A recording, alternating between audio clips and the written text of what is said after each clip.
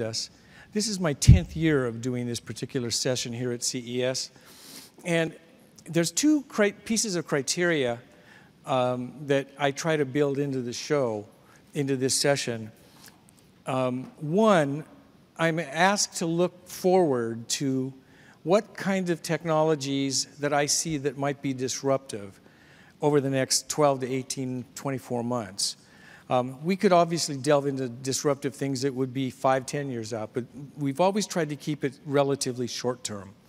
Secondly, when we look at this entire issue of disruptive, I'm in a unique position as an industry analyst in that I get to see stuff in the labs way before they get to market.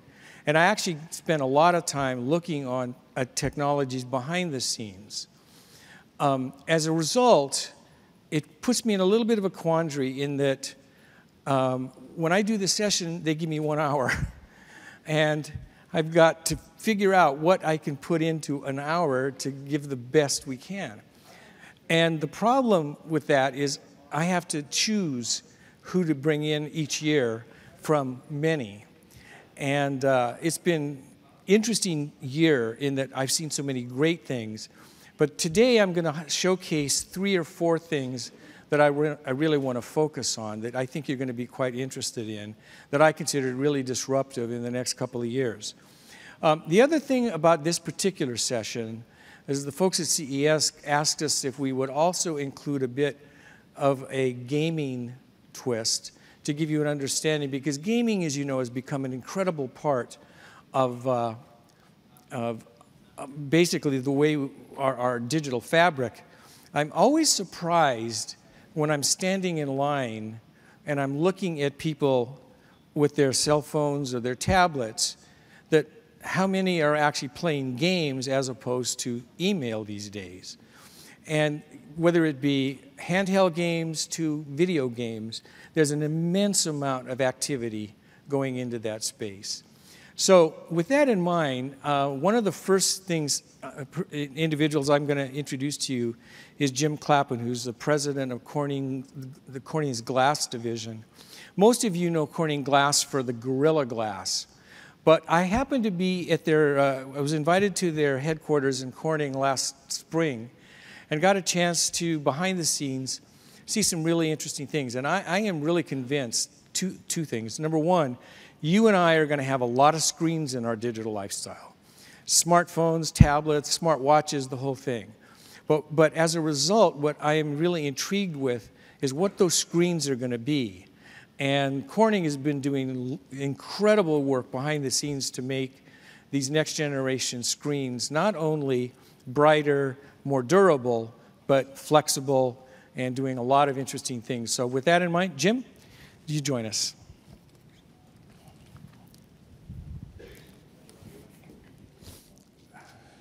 Thanks, Tim, and thanks for having me on this panel. Well, good morning, everyone. Please take a moment to note that some of what I will say and show you today is forward-looking.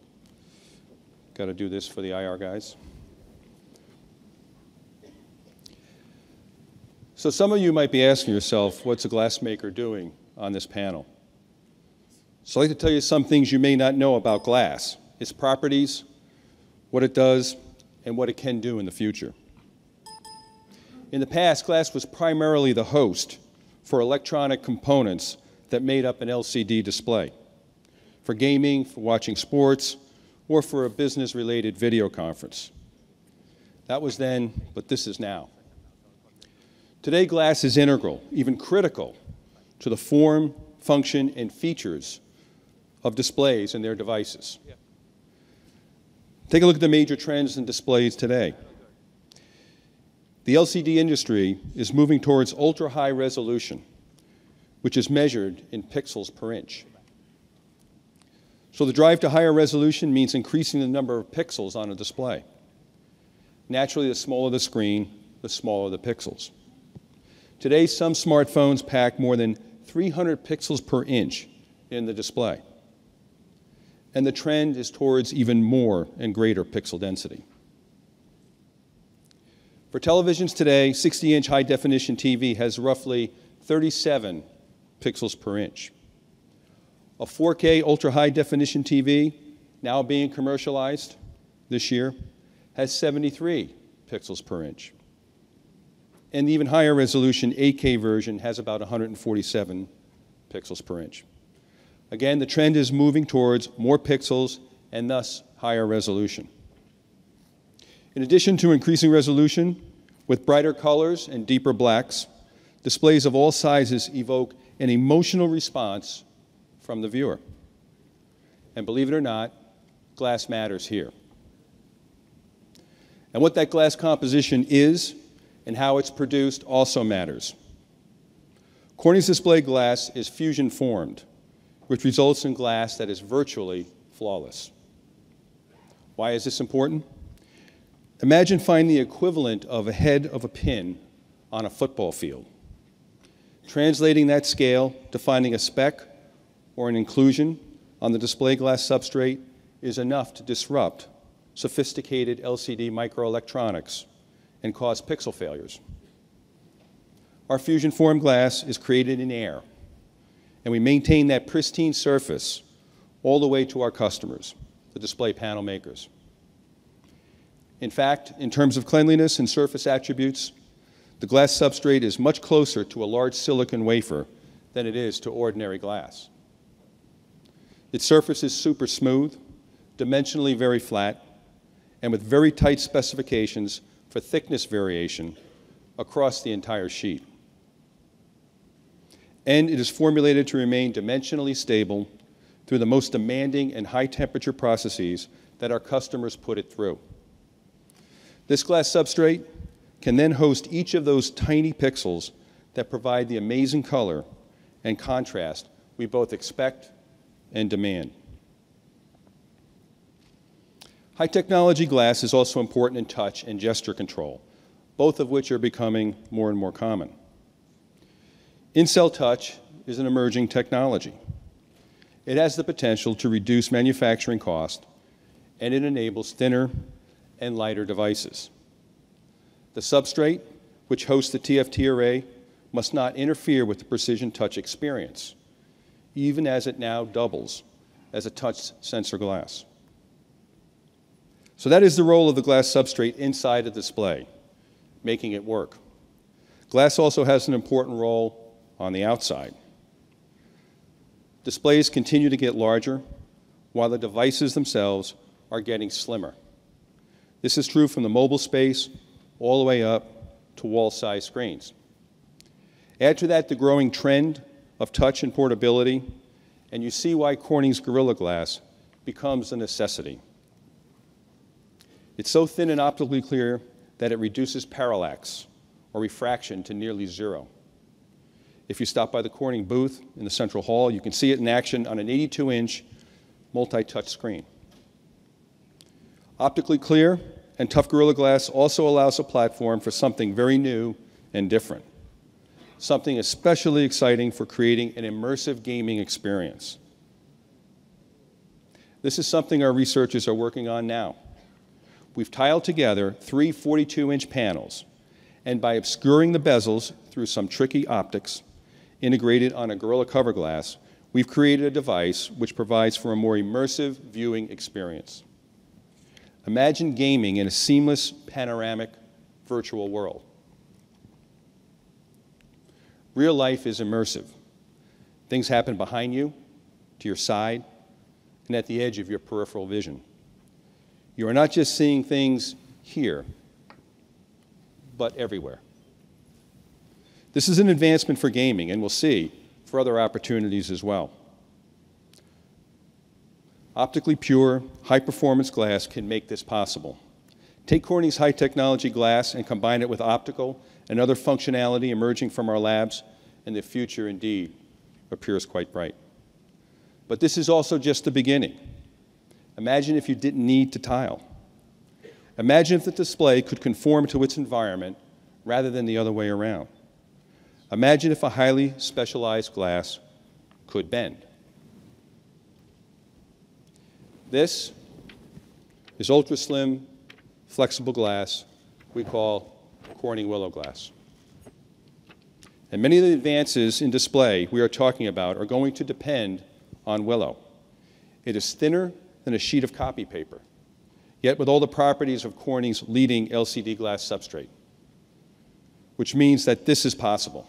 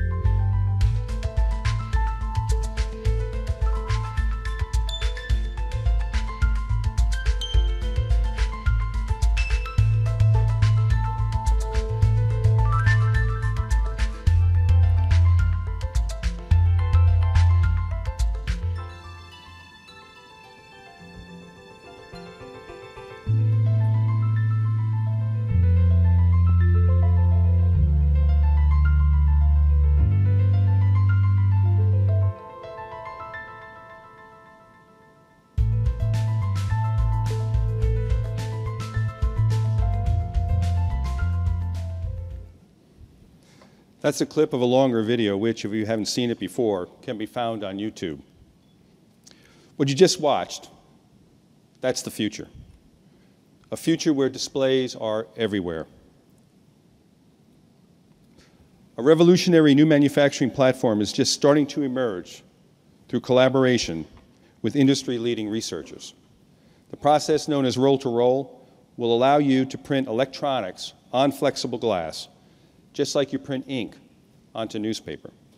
That can mean cheaper multifunction displays featuring ultra-high resolution, saturated color, and integrated touch. It is a future where immersion in an audiovisual experience brings value well beyond gaming and entertainment.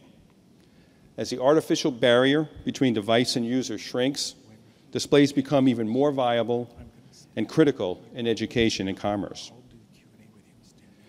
This future is also where electronic information is no longer constrained to two dimensions, but where you are literally in the center of the action.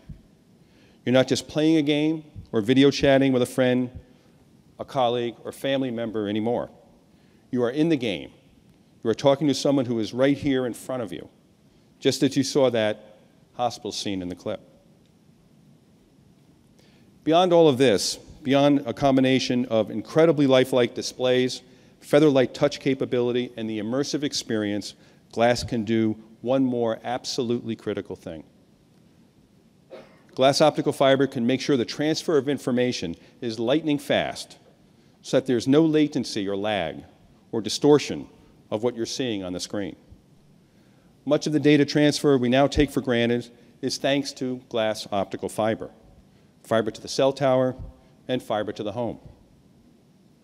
The internet, the mobile downloading, and the real-time interactive communication is all thanks, in a large part, to glass optical fiber. In 1970, Corning invented the world's first low-loss optical fiber and nurtured this new technology through the 80s and the 90s. And just yesterday, Corning introduced two new optical cables for consumer use: a new USB and a new Thunderbolt cable. At 10 gigabits per second, the Thunderbolt is twice as fast as the new USB 3. The new optical Thunderbolt and USB versions by Corning are also 80% lighter, 50% smaller in diameter, and can be used in lanes 10 times longer than copper cables. So that's what we're doing today with Glass Science at Corning, helping to enable a high-resolution, ultra-high-resolution displays, the touch screens, and delivering the high-speed optical fiber and cable at the core of today's virtual world. Together, this means crystal clear picture quality, an immersive experience, and a speed of action on a display that is unprecedented.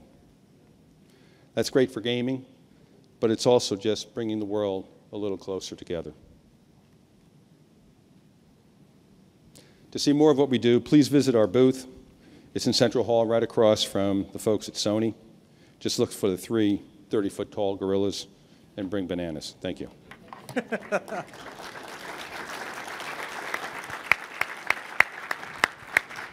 Thank you, Jim.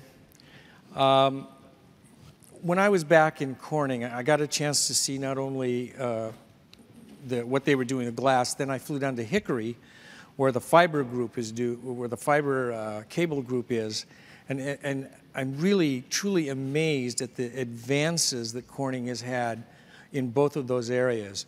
And so, Jim, I wanted to ask you a question about how soon we're going to see flexible glass on things like, let's say, wrists and things of that nature. Yeah, it's a great question. You know, to be honest, a lot of work has to be done to bring flexible glass to market. Other than optical fiber, the world is not accustomed to glass bending. And so the entire ecosystem for processing bendable glass, whether it's in a roll-to-roll process making LCD substrates or coating or encapsulation, there are a host of uses for bendable glass, but the entire ecosystem needs to be developed to handle flexible glass. And that's especially true of roll-to-roll processing. Not only do we, Corning, have to develop a glass that is robust in a roll-to-roll process. A roll-to-roll process needs to be developed. A printable electronic needs to be developed and incorporated into that application. And then, of course, the product itself needs to be developed. So, you know, it's hard to predict how fast the ecosystem will evolve, but clearly we're working very aggressively with a number of people, as I said in my comments, to bring that to market as quickly as we can. We think it's the future. So one other question. In regards to that rollable display where you can just print to that, help us understand a little bit more about the applications that you see developing as a result of that rollable glass. Right. So clearly, the display application is a huge potential. It's not the only. In fact, some nearer in terms of time applications, touch, right? It could be an ultra-thin touch sensor, right? Replacing thicker, what they call ditto glass, where the touch sensor is now printed upon and included in the stack, or replace plastic for a much more optically pure touch experience. And we think that's near term. That's within the next year, maybe less. Really? Yes. And then, of course, you know, glass is an incredible encapsulant material, right? It's hermetic. When you seal something with glass, it's hermetic. It prevents the attack by oxygen, by moisture, right? And you think of an OLED display as an example that has to be protected from those elements. Glass and potentially willow, which allows for a smaller stack height, becomes a potential. So anything you have to shield from the elements, willow glass could be an excellent solution to do that. That's probably closer in. Further out is printing microelectronics on the surface of the glass, but we think that's the future. We think that's where this is going. Very good. That video that he showed there is, as he said, a short portion. If you go to Google and put in a day in the life of glass, you'll see 2 other videos that are much more extensive that explain the vision and the direction that they're going. I'd now like to introduce Casper Thyssen, who's the managing director of a company called Zapar. Casper came to see me a few months ago, and in my office began sharing with us a little bit about what they're doing in augmented reality. Now, to be honest, I've been very fascinated with the idea of data on top of data, the whole concept of being able to do augmented reality. And I have the privilege of writing for Time magazine as well. And a few months ago, I wrote a rather extensive piece on his company, but augmented reality in general, and have stated that I think that we're really close to seeing augmented reality applications actually ready for prime time. So when I was in London in October, I sat down with Casper again to get a better sense of how far along they are with this. And I asked him to come and share with you what I consider some really, really cool demos and put into perspective not only what they can do with gaming, but in all kind of things, whether it be e-commerce, museums, etc. Casper? Thanks, Tim, and hello, everyone. Yes, I mean, our focus at Zapper is really on AR-enabled products and entertainment experiences. There are many other applications for AR that are out there, from information-based search and other utilities, but we're focused really on the product-led entertainment side. And we're particularly interested in the intersection between a handheld device, be that mobile or a tablet, or indeed glasses in the future, and physical objects themselves. And that's really about trying to unlock value within that space between them. And we define that value in terms of end-user experience and indeed incremental revenue. For those of you who aren't familiar with the term AR, it stands for augmented reality. It means the ability to enhance or manipulate your surroundings in real time, as in this example from a campaign that we ran for Green Lantern in the UK. So AR uses computer vision inputs, that's sound, video, graphics data, layered onto the real world through a device to give that added value experience, in this case, more about the movie. Now, AR itself actually has been around since the 60s. It's been around for a long time within universities. It's just that no one was really thinking about a mass market application for it. And it's only recently that it's migrated to mobile devices. So the challenge really now is to create a use case for AR that is compelling to brand owners, engaging for the mass market, and can generate revenue. And that's really what we're trying to do here. We're trying to pioneer a mass market consumer application for AR on handheld devices. And we've also taken the liberty of trying to create a new consumer-friendly language around it, because AR is quite a clunky term. And the clue's in our name. It's an app using AR that lets you zap stuff. But it's really not just about creating an app. It's trying to create a ubiquitous function for your device, inspiring everyday usage through a new way of discovering, indeed sharing, and personalizing content. So we try and think of it more as a new lens for your device, a window onto a hidden, unlockable world surrounding us one zap at a time. And we really describe these experiences as bite-sized entertainment. They're sort of small, they're snackable morsels that fit that mobile occasion that's often stolen or on the go.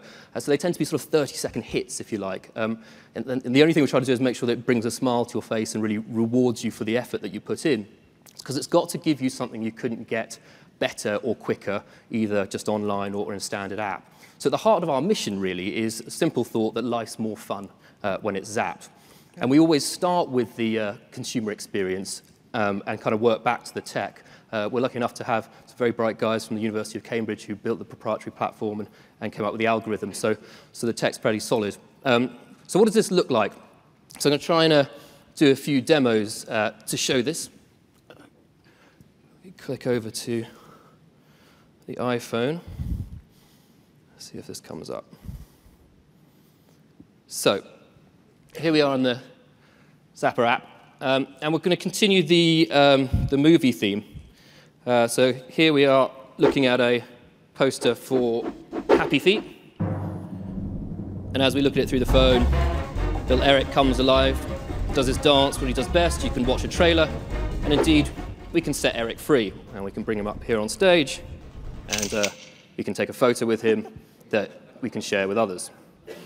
So, sort of as described, it's very sort of light entertainment experience, really. It's no more than that, but a fun way to engage and get some other content out of a poster. So another project that we work with, going from print to publishing, was something we did with the unstoppable One Direction and Sony Music. And this was for a picture book that went with a limited edition box set that you could get for the new album.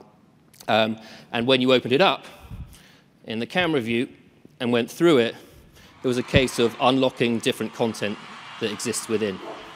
So, and this is quite interesting because it basically represents a sort of treasure hunt, you know, as we go through the book, different videos, or indeed little sort of games that we can play. So, you know, the classic kind of slide puzzle that we can do to move things around and get more pictures of Harry, which is what all the girls want. When we move from publishing to then other product sectors, I mean, really what we're trying to do is find disruptive ways to add value to different sectors. And one of the ones that we have recently worked on is actually device cases. So this was something that we did with the team at Fruit Ninja, a game that some of you will be familiar with. But here, what's interesting is we can play with the space between the case and the screen to bring a different flavor, if you like, to this game and a different way of kind of exploring that content. Again, very sort of light, but a nice different take on how that game works. We started with a penguin. We'll move on to a bunny. This is our little Zapper mascot. Hi, how you doing? Obviously has a Brooklyn accent, as I imagine most bunnies Let's do. face the facts here, you are. And here again, we can play a little simple game, which I hope he doesn't embarrass me with his tennis skills. And again, an interaction between what we're seeing. And he's not confined by that target. He can move away from it.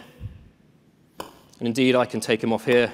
He can come up on stage and play around, and so on.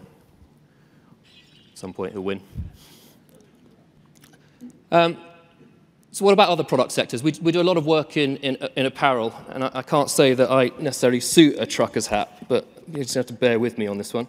Now, this is, again, a different sort of challenge for us in that we're dealing with curved surfaces and different sort of sublimation prints. But in this example, take that up, we can create digital masks. And again, I can interact, get my tongue out, and all sorts of things here. And I can take a little video of that as well, which I can then share with friends if I want. Again, very light, sort of little interactions that just offer up a bit of fun. A final one I'll just show, which is, again, a different problem for us, which is how do you get more people zapping content? I should really take this off, shouldn't I? I look ridiculous. You know, is how do we get more zaps into people's lives? You know, if you've got to go and find this content, what's an easy way to do it? And one of the things we thought about, well, what are those everyday triggers that people who use, and how can we get people getting them on every street corner? So a different way of thinking about that was taking inventory that exists, a stop sign in this case, and then adding content to that. And this was something we looked at with College Humor. And I don't have to keep that in view. I can then take that, sort of grab and go and take that content with us. So just a few examples of what we can do then using the Zapper app. I mean, there are so many more demos that we could really go through, but the bigger thought I really want to leave you with is this notion that everything has the potential to communicate. It can be that gateway to the secret life of things, revealing the stories and content within. And it's a bit like that wonderful scene in Pulp Fiction when Christopher Walken tells the story of the gold watch before he passes it on to the boy. So in the future, each object, like that watch, could have its own story waiting to be unlocked and explored. And this sort of tech demo that's going on in the background here is something that we were looking at for bracelet charms, very small, sparse targets, but how we could connect personal stories between a giver and receiver in that mold. And this secret life of things creates a new product and indeed revenue opportunities for content owners and licensors with compelling stories to tell. And we're lucky enough to be working with some of the biggest and best licensors in the world, bringing that content and physical goods closer together in multimedia formats. So in apparel, we've produced around 200 T-shirts now, sold about 2 million around the world, because the right products and content provides that global model that's scalable, and that can be replicated across other products. Where it gets more fascinating, and one of our visions for the future, is where we connect these dots between all the things that you zap. Whether it's a T-shirt, caps, books, puzzles, toys, tours, cereal boxes, whatever it might be, we can begin to game everything and reward people for their participation in zapping more stuff and sharing that content. So we can let them personalize, create, and distribute their own zaps within this new community. And then we have this very powerful platform that connects people to things and brands with consumers. Now, it's pretty early days in this journey, but we certainly think over the next 2 years, our hunch is that this area of visual search and image recognition can become as everyday an activity on devices to a growing group of consumers as the internet. So our goal is to ensure that more of the things around us are zappable to inspire this new Generation Z. Thank you.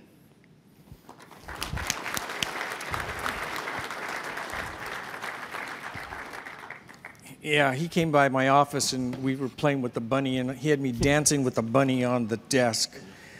As you can see, this is really fascinating. Now, this is the tip of the iceberg with augmented reality. I had him show a bit more focused on the gaming in this session, But you know, they're working with, for example, museums. So you go to the museum and look at an exhibit, put your iPhone or tablet in front of it, and now all of the information about the monkeys or whatever you're seeing there is coming actually on your screen. The whole idea is to add, as I call it, data layering, bringing more data onto the screen in this reality mode, and it's really quite fascinating. When we get to questions and answer, I want you to go into how you actually do this. But because of time, I want to move into the next company. How many of you have an Android phone or an Android tablet? Quite a few of you. Oh, very good. You're going to like this one. When I normally go looking for a disruptive technology, you know, I usually either get it from the labs or I scan, see reports and see things.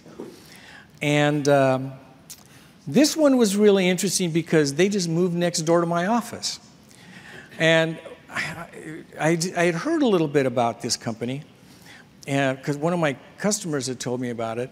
And I said, I got to see this thing. And so one morning I walked into my office and I looked at the door of because I knew new tenants were coming in. And I looked at the door and here was BlueStacks, the company that I wanted to see. So it made it quite easy to walk next door, and I said, well, can you show me what you're doing?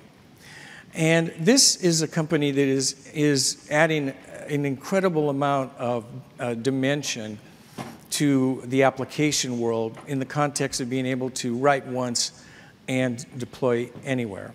So with that in mind, I'm going to introduce Rosen Sharma, who is a very well-known entrepreneur, built and sold many companies, and he is CEO of BlueStacks. Rosen? Thanks, Tim. Thanks for the opportunity of being here. So I have 4 girls. They're 10, 8, 7, and 1-year-old. And my 10-year-old says to me, Papa, you're finally doing something useful. And that reflects how quickly, you know, our world has changed. I mean, I came to the Valley in 1993, and if you go back to like 2000, we were in this PC-centric world, right, where we were talking about how we can make our TV work with our PC, or we can make our, you know, everything in the house work with the PC. And now, if you look at our kids, or you look at somebody who's not yet 20, their world completely revolves around the phone, right? So we are in a phone-centric world. And I think that shift has happened so suddenly over the last 4 or 5 years that it has you know, changed how we think, how we compute. And I mean, for most people in this room, our first computing device was a laptop, right, or a PC. But for most of the kids today, their first computing device is a phone. And so how we think about, you know, how we think about the world and how we think about the software that is coming to these devices going forward is very phone-centric. So where we started at BlueStacks is, hey, I have my phone. I love to play apps on it. And can I send apps from my phone to the PC? And we launched that. We call it App Player. And then Apu here, who runs all our business side of things, is going to show you demos of it. And you know, the ability of doing what you're doing on the phone, whether it's apps or it's data or it's sensors, and being able to use that on any device in the house, starting with the PC, but the TV and other devices, is really at the heart of what we do. So I'll let Apu give you a demo here and show you more about, you know, what we are doing.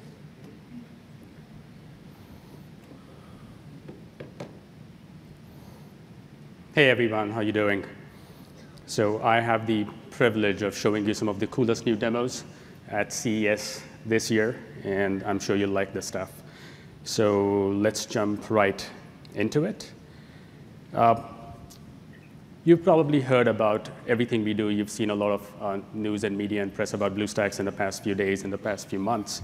But for those of you who are not completely aware of the cool things we do, we give you the ability to run all of your mobile apps on Windows devices, Windows PCs, and Mac PCs. So that's just a fantastic way for you to be able to use your apps on any device. And what I have up here, I'm going to lift it up just a little gingerly. So this shiny orange thing up here is one of the latest PCs that you've probably already seen at CES. This is the Lenovo Yoga. It's an Ultrabook hybrid, does a lot of cool things. And it comes with BlueStacks on it. What you see up there on your screens is the BlueStacks app player. So the notion is that with the BlueStacks app player, you get the ability to run all of your Android apps on the device that you're running BlueStacks on. And in this case, you get to see the app categories at the top of your screen there. So you have the top app categories, you have the top 25 apps. You have really cool ways to search for apps. You can download any app you like. You can get into app stores. So essentially, you have the full gamut of apps available to you now on your PC device or on your Mac, which is just fantastic. What I'll do is I'll jump into a couple of apps and show you how smooth and seamless this really is. So going back to my apps, here is the Pulse newsreader, everyone's favorite newsreader. It's trying to update itself in real time. And you will notice that the transitions are very smooth. The movements are very smooth. Now, this is the original Pulse app that you have on your Android phone already. And it's just running magically on a Windows PC without any change to the app whatsoever. So this is the original app running on a PC. And I'll show you something else, which is a very popular game in Asia, in China. This is called Defender. Most of you are probably familiar with this, and I've played this on the flight into Vegas.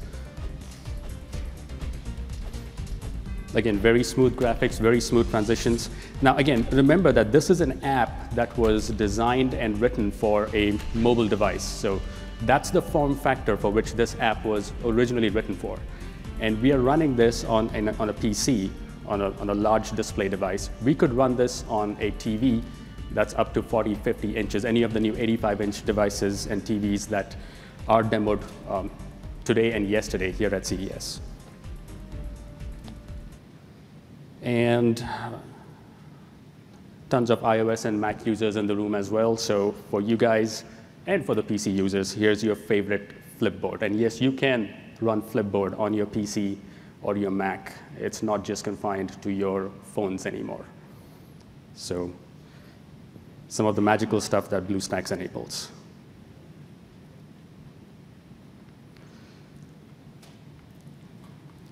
OK, so let me jump into some of the absolute brand new stuff from BlueStacks that you may not have ever heard of or seen yet.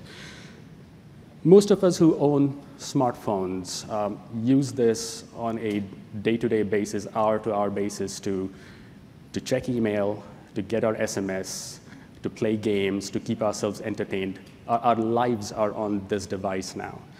And we were wondering at BlueStacks that, OK, so if I'm receiving my SMS on this device, why shouldn't I also have the ability to receive my SMS on my PC? So why isn't my data also available to me on the PC or on the Mac? And if my apps are on this device, then is there a neat way to get my apps over, the same apps from my phone, over to my PC? So we came up with a very cool new cloud service. And with this cloud service, we give you, the end user, we give you the ability to sync your SMS over to your PC. And now you have the ability to receive SMS on this PC. So this is live. You're seeing messages that came in from my buddy John, who's probably running around here taking pictures. And here are some messages that came in a few minutes ago from Rosen while he was trying to drive up to the convention center. And then bunches of messages. So this is the exact same set of text messages that I have on my HTC One X device here, on my smartphone here. And I can also send one right back to Rosen, and it would just go out from my PC and to Rosen's phone. So this happens entirely from this device. Now, in addition to that, our new cloud service also lets you get your apps on your PC. So now on my HTC One X smartphone, again, I have a bunch of apps that I've downloaded, installed, games I play. And the BlueStacks cloud service lets me view all the apps that I have on my phone right here on my PC. And I can jump into any app and launch it. And if I click the app, it's going to play in the BlueStacks app player, which is already on this device. So this is a really cool cloud service from BlueStacks. You'll hear more about this in the months to come, weeks to come. And hopefully you'll get your hands on this, and all of you will love using it. Now, that's not it, though. There's one more thing, which I think you will really, really enjoy. Takes a few seconds here to set it up. So while he's setting it up, the key here is, you got your apps, you got your data. SMS was just a, example of the data. And now he's going to show you how we can bring all the sensors on your phone to all the other devices in your house also.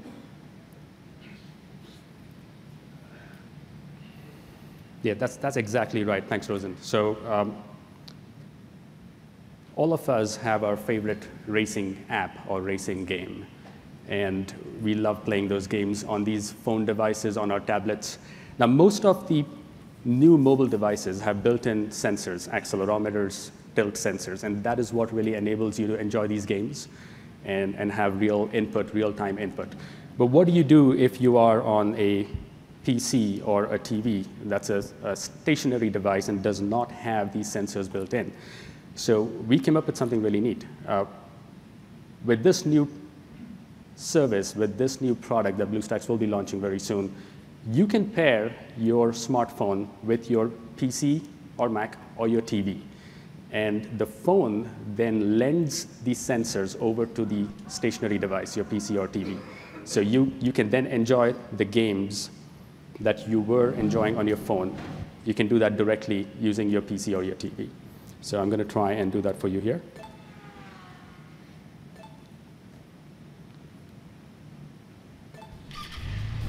OK, so this is Final Freeway. It's one of my favorite retro racing games.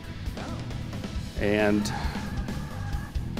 as you can see, I am controlling this game, which is running on my PC. I'm controlling it entirely with my smartphone. So my HTC One X is essentially acting as a remote game controller and allowing me to enjoy this racing game on my PC. Now, you could do this on a 50, 60, 80-inch TV, and you can imagine the possibilities this opens up. So this essentially is the future of gaming, not the crash, but what you just saw here. He does drive better in real world. So there you go. I hope you enjoyed these demos. And a shout out to the BlueStacks team that's sitting right there. Fantastic. Very good. Thank you. Thanks, Bapu. Now, you can download BlueStacks now.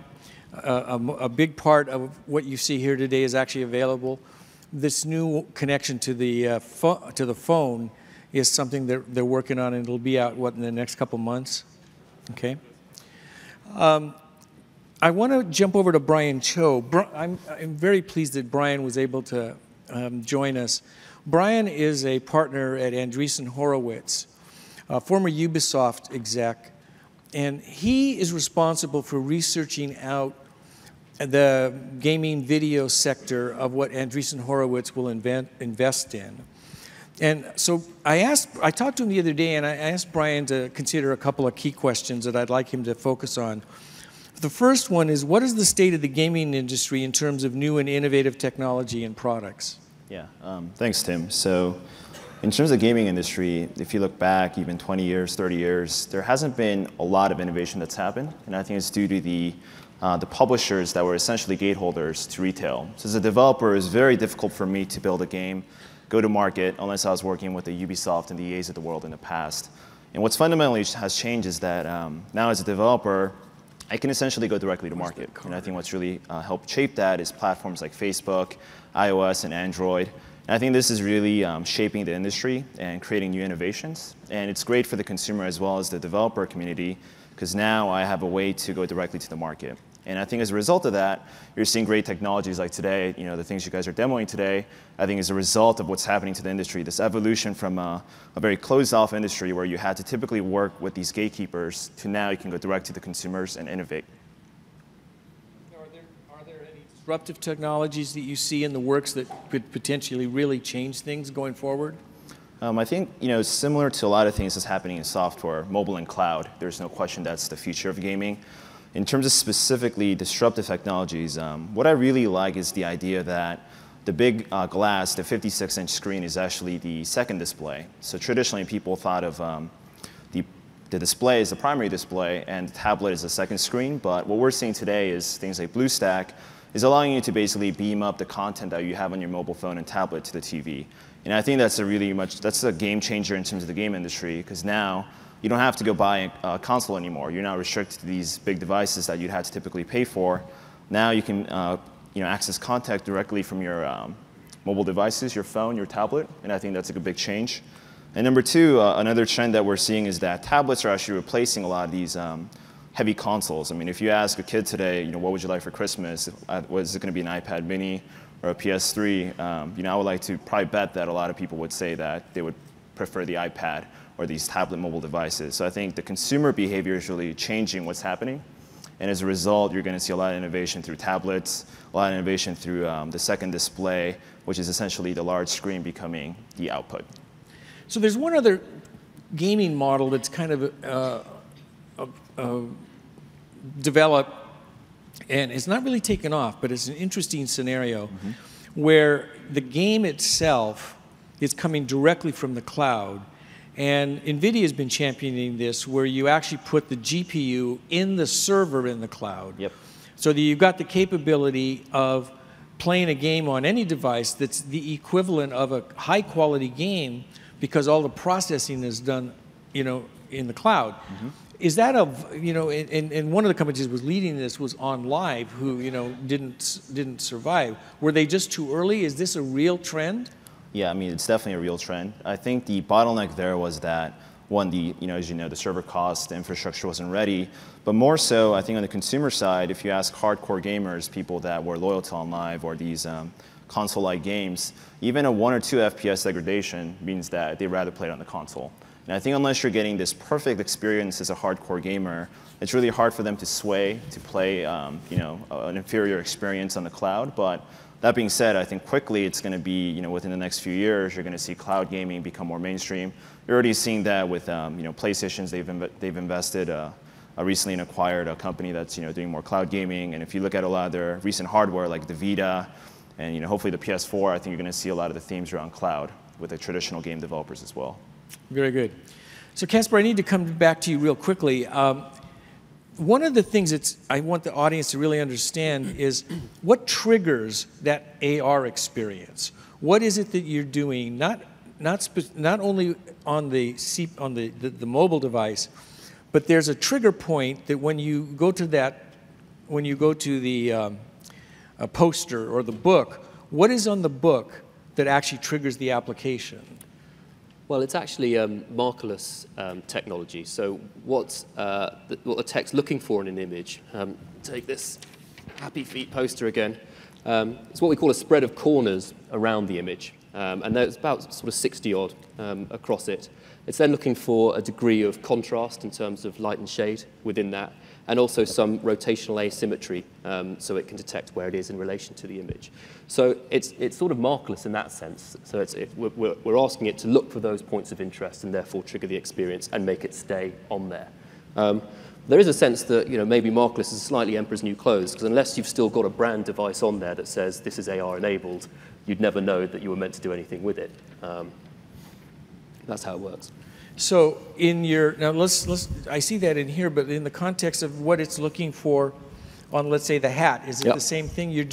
It's identifying the image and then that's the trigger point. It's exactly the same principle, yeah. Same things, spread of corners, a good amount of contrast in that. We have to think slightly differently because it is a curved surface, and therefore where someone is relative to that.